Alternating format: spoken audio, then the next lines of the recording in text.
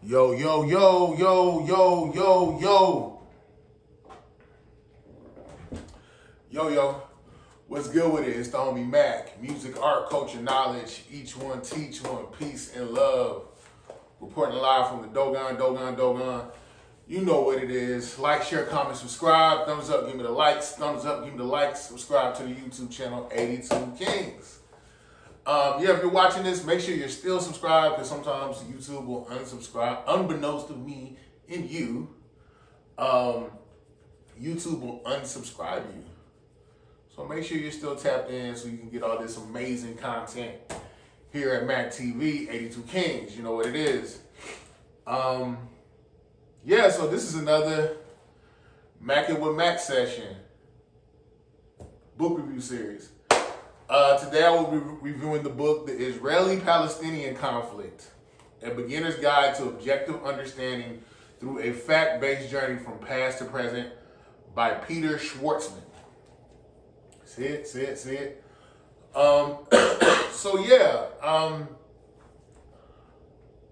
Ever since I was a shorty, one of the things, I've always been cognizant of the conflict in the Middle East. Ever since even when I was a little kid, I remember, I'm an 80s baby, grew up in the 90s. One of the things I would hear people say in the 90s was, peace in the Middle East, peace in the Middle East. So I used to be thinking like, dang, like, is it that much conflict going on over there? You gotta say peace in the Middle East. Again, I'm a Detroiter, grew up in America, because this is an international affair. So I want to give context from my angle, my ecosystem, how my introduction to the conflict. So growing up in Detroit, in the Midwest, the media that I saw, again, was American-based. And I admit, I was indoctrinated in a lot of ways. I'm sitting here thinking, what is up with these Arab people? What is up with these Palestinians? Why are they so angry? Why are they? Because the media, the narrative that was sold to me is, these Islamic extremists, these Arabs, these Arab nations, they're just so bellicose. There's so much ire. There's so much contrarianism amongst them. Like, you get these peaceful Jews that are they're kind and they're nice and they're humble. And then you just have these truculent, violent Arabs that are blowing stuff up, strapping up bombs, blowing stuff up. And they're doing this in the name of Allah. And I'm processing all this as a child, going into middle school, going into high school, and then even college. The narrative is sold to me. And I'm thinking, like, what is up? Like, why are these Arabs so upset? And I realized the narrative that was sold to me was very much propaganda. It was very much one-sided. And I used to always think, Israel should be the Jews' land because the Jews are God's chosen people in the Bible. I'm a Christian, so I'm thinking to myself, the Arabs are being contrarian to God. Like, let these Jewish people have this land. This is their king. They're the descendants of King David, King Solomon, Jesus. Like, that's their land. They should get that land, right? Until I did some more research and I realized, like, no, the context that was sold to me about Arabs, again, it was propaganda. It was one-sided. And this whole issue with Israel and Palestine is very multifaceted. But let me get to this book. The thing that I like about this book is that it outlines the significance, or it outlines the significance of the land and how this land, the land that is Israel, how it's nestled between Jordan, Syria, and Egypt and Lebanon, and it's the seaboard is the Mediterranean Sea. The book gives you a historical context. It talks about how this land is sacred to not only Jews, but it's sacred to Muslims. It's sacred to Muslims as well. one of the things he consistently says in this book is there is a tapestry of culture that's very multifaceted. It is relevant to the Jews. It's relevant to Muslims and followers of Islam.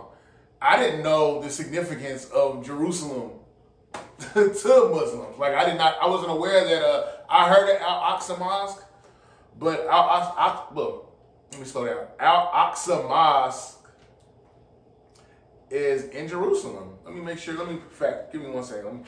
Let me fact check myself. Give me 1 second.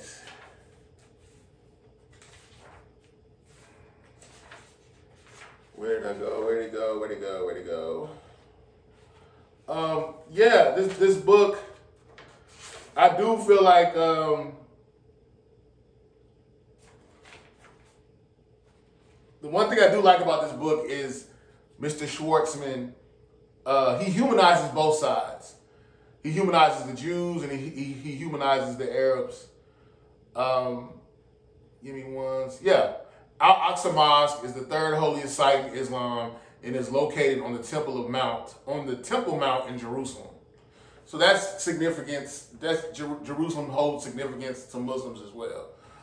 And then it's believed that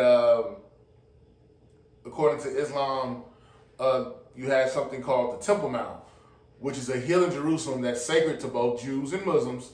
It's the site of the first and second temples in Judaism. And it's also believed that the Temple Mount is where the Prophet Muhammad ascended into heaven. So this land is of religious, spiritual, political significance to Muslims as well. And I like how he talks about, he goes back into like biblical times, pre-modern times.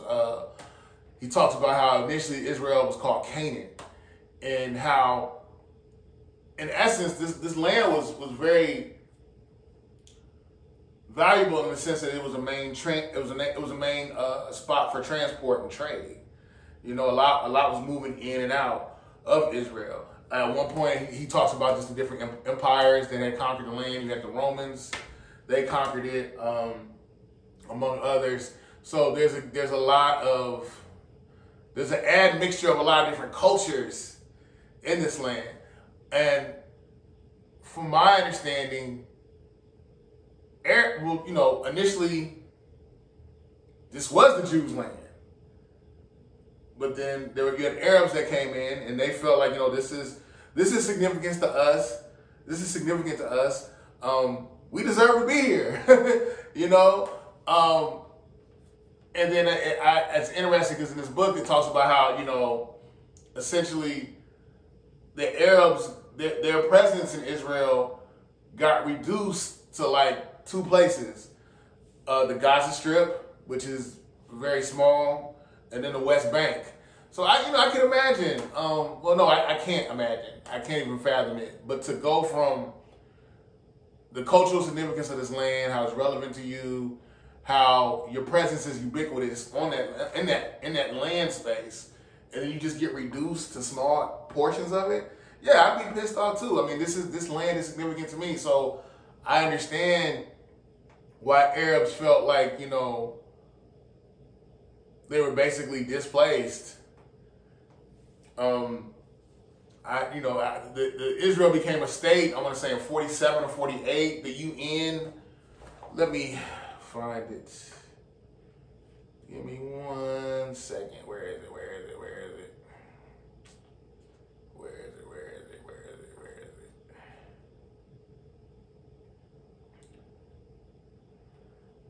Give me 1 second.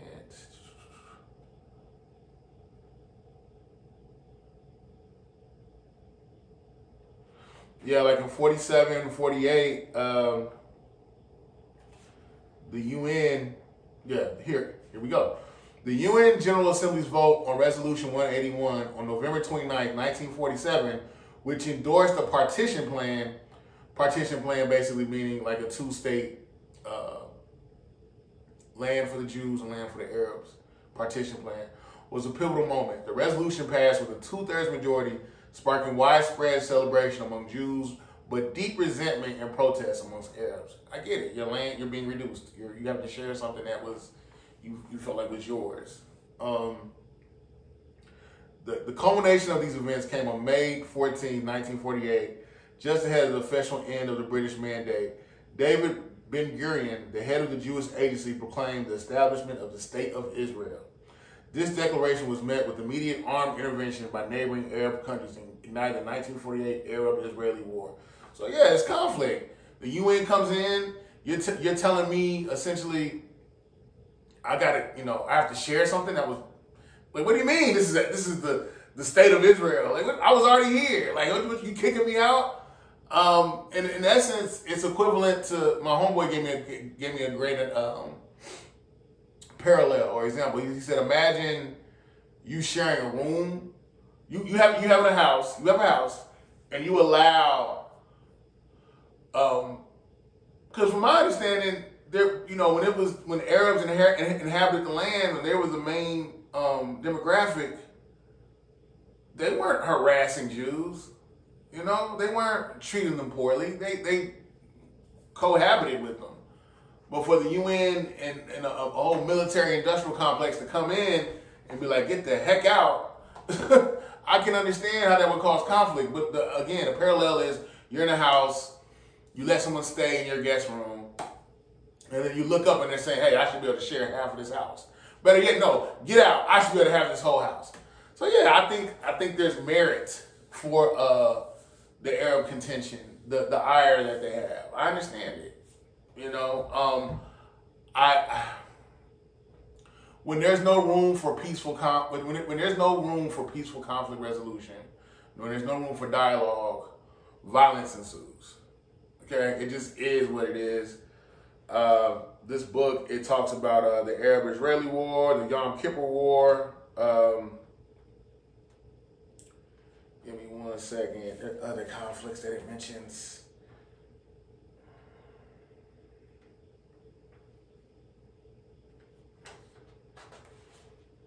And one of the things that I didn't realize was how even amongst Arabs, they have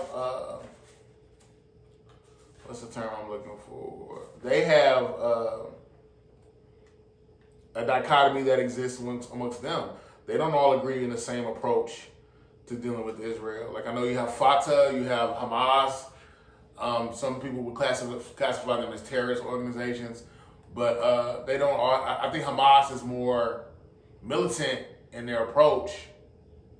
But yeah, Hamas is an Islamist Palestinian organization with a political and a militant wing currently governing the Gaza Strip. Yeah, he just talks about how what caused the conflict, how you had UN intervention, American intervention. We've tried to, we as in the U.S. government, we've tried to, what's the term I'm looking for? Be a moderate, or kind of serve as a moderator that we can talk and try to find some type of balance or agreement between the Arabs and the Jews. What else? You had something called the Camp David Summit in 2000. While not successful in producing a final peace agreement, underscored the deep complexities of the Israeli-Palestinian conflict. Key issues such as the status of Jerusalem, the right of return for Palestinian refugees, and the determination of final borders were discussed extensively, highlighting the intricate details that any successful peace agreement would need to address. Even before that, in the 1990s, the landscape of the Israeli-Palestinian conflict shifted with the Oslo Accords. These agreements developed in secret in Norway, culminated in a historic mutual recognition between Israel and the Palestine Liberation Organization. The iconic image of the handshake between Israeli Prime Minister Yitzhak Rabin and PLO Chairman Yasser Arafat on the White House lawn symbolized a new era of peace possibilities. Then in 2007, you had something called the Annapolis Conference, which was hosted by the U.S. President George W. Bush, reignited discussions around a two-state solution. Though it brought renewed commitment to the peace process, tangible outcomes were limited. reflecting the ongoing challenges of translating diplomatic dialogue into concrete actions. Yeah, this is what I was looking for. Before both of those things being the Annapolis Conference and the Camp David Summit and the Oslo Accords. In 1978, you had the Camp David Accords, which was brokered by U.S. President Jimmy Carter, marked a significant milestone in Middle East peace efforts. Although primarily an agreement between Egypt and Israel, it was monumental in that it represented the first peace treaty between Israel and an Arab nation. This breakthrough set a precedent for future peace negotiations, demonstrating that diplomacy could yield tangible results in a region often marred by conflict. So yeah, I think America has, you never know with us, we can be, sometimes we masquerade like we have good intentions, but really we want to spread democracy, and that the place we're usually trying to help, give aid to, there's some type of, excuse me, there's some type of advantage that we get, there's some type of resource we want. So it's not always necessarily like this righteous intention behind helping people. It is what it is. Even in Ukraine, like I found out that Ukraine is one of the biggest producers of like wheat. So, but that's a whole nother conversation. I don't want to get into the Ukraine issue. But overall, I think this is a good book. It gives a very linear timeline. It shows you how we got here. It gives historic notation. I feel more educated in understanding the conflict that is between Israel and Palestine. Myself, I realize that this land, it's of great significance to both Jews and Arabs. So I am in favor of a two-state process where they basically, they share the land. There's equal distribution. Like people, both Arabs and Jews are allowed to thrive and cohabitate. But that's probably wishful thinking. Again, as he says in this book, the tapestry, there's a myriad of things. There are a lot of moving parts that make this whole scenario what it is. I don't know if there ever, clearly,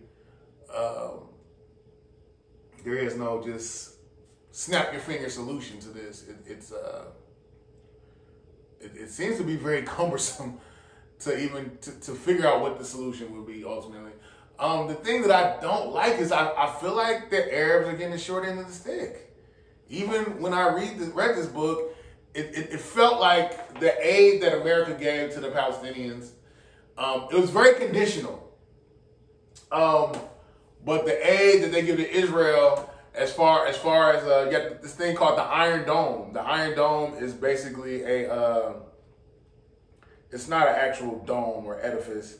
It's basically a region where there are these machines set up that intercept missiles.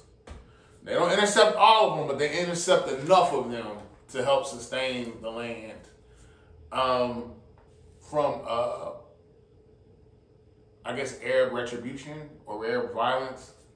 Forgive me if that's wrong politically to say, but yes, basically to protect Israel, the Jews.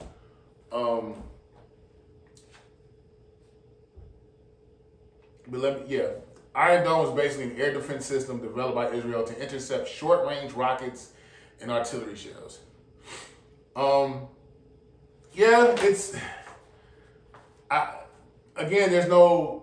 There is no quick fix to this. I think even when I'm no longer here in the physical, when we're no longer here in the physical, you, the viewer, I feel like this conflict will still be ongoing. Who knows? Maybe I'm wrong. Maybe they'll come up with a solution tomorrow. Doubt it. But Israel again. It's you have the Western Wall, Al-Aqsa Mosque. This land is even the homie Jesus was born in Nazareth, which is in Israel. Shout out to the homie JC, Jesus Christ. You know what it is. Even he was born in Nazareth. So this land is of utmost significance in the Abrahamic faith, specifically, Islam, Christianity, Judaism. And I do this conversation just goes in so many different directions. People feel like certain people should have the land. They feel like either the Jews should have the land or the Arabs should have the land. I have some people to say that these aren't even the real Jews. So this conversation can go in a lot of different directions. Ultimately, I am in favor of peace. Let me get back to this book. I didn't know about this thing called Mossad. Mossad is a national intelligence agency of Israel. It is responsible for intelligence gathering, covert operations, and counterterrorism. Then I found out about, I think it was the '72 Olympics. There were some Israeli people that were killed. I think it was like 11 or 12 people from Israel, Jews, that were killed by a terrorist organization, an Arab terrorist organization. And Mossad hunted these guys down. And there was a guy named Eric Elderman. He was Adolf. What was his last? His name was Adolf, not Adolf Hitler, but this Adolf was instrumental in organizing the Holocaust. Mossad hunted this dude down, found him, brought him back to Israel. I believe he was in Argentina. Fact check me, but the Adolf guy, they brought him back to Israel, charged him with crimes against humanity, and they hung him. Even to this day, there are Jews that hunt down Nazi protagonists or Nazi sympathizers that were instrumental in the Holocaust. You know, so it's like, so don't tell me black people we need to just get over slavery. I'm sorry. To this day, you have Jews that are hunting down collaborators in Nazi Germany that were part of that, that were actively instrumental in the Holocaust. So don't tell my people we need to get over slavery. But that's a whole nother conversation. Again, I think this is a great book. It lets you know all the key players. I like how it outlined America's relationship with Israel, because I think sometimes people, we kind of shoo it. Oh yeah, we're helping the Jews, but it's like this gave me a detailed understanding of how we trade intelligence with Israel. We give them funding. Tel Aviv is a technology epicenter. I mean, kind of like on some Silicon Valley type thing, like with technology and intelligence. The only thing I don't like, me personally, I feel like we have a bias towards Israel, clearly. I don't know how much aid we really truly have given to the Palestinians. We've negotiated things, but I feel like the things that we've done to help the Palestinians has been very conditional. But yeah, great book.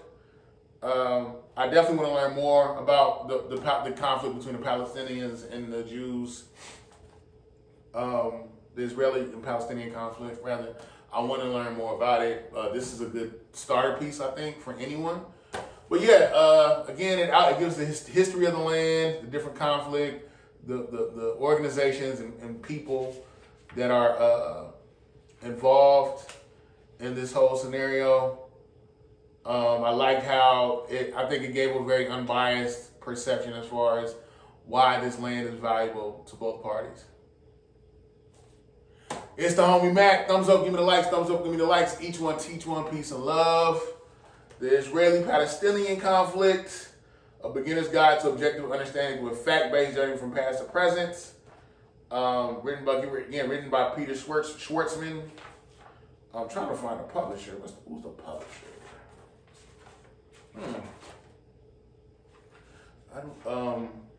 Doesn't really list a publisher. It says made in the United States. But no, again, I think this is a great book. It's compiled a lot of history into the 121 122 pages in this book. I think it's worth the read. Check it out. Educate yourself. Each one, teach one.